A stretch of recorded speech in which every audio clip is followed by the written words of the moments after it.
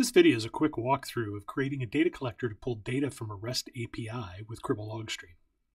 Starting at the home page, I'm going to navigate to one of my worker groups, in my case logs, and then pull down the data menu and select collectors. This gets me to the Manage Collectors page, where I'm going to click Add New. I'm going to use the WeatherBit API to pull weather information for two cities, San Francisco and Chicago. So I'll name the collector Weather API. I'll select the REST collector type, and I need to decide on a discovery type.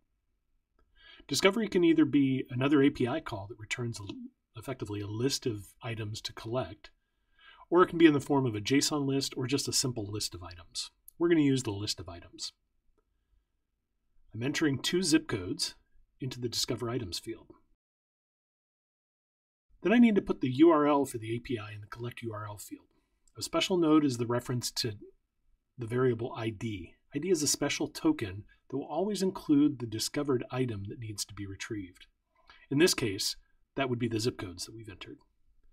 Remember, this is evaluated by JavaScript as a template literal field, so you need to enclose it in back quotes.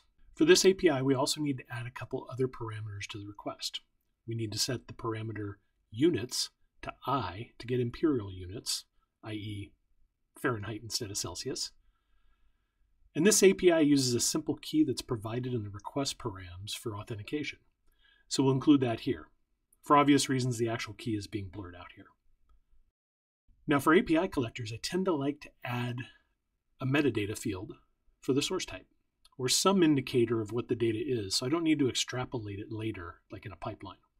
So I'll set a source type field to weather data. Finally, by default, collectors send the data they collect into the normal routing structure. But in this case, I might want to process it independently. So I might want to select a special pipeline, like the pass-through in this case, and a separate destination, like Influx, like I'm doing here. Once I save the configuration, I can click on the Run button and run a preview job. The data is returned from the API in the preview window, and I can explore it, or even save the preview as sample data if I want to use it to build a pipeline for it.